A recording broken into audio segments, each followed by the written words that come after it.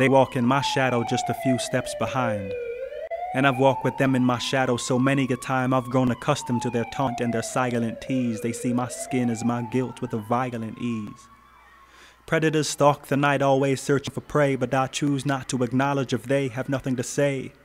It's just another lonely walk home after the shows that I frequent and speak in sometimes, and my clothes there's a stench of pain, pleasure, smoke, nicotine that often permeates the underground poetry scene. I never partake at all, but secondhand stains my lungs, and when I walk I cough and take shortcuts to the slums.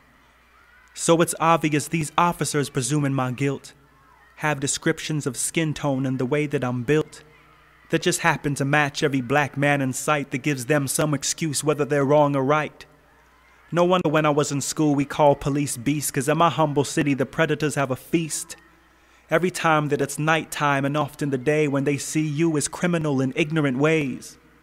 So in no way at all did it increase my blues when I read of racial profiling in the news, 'cause every time I walk in the store I'm followed by eyes. So nobody I know is even vaguely surprised. No black folks at least, 'cause some folks didn't know unless they walk with us in the street after the show.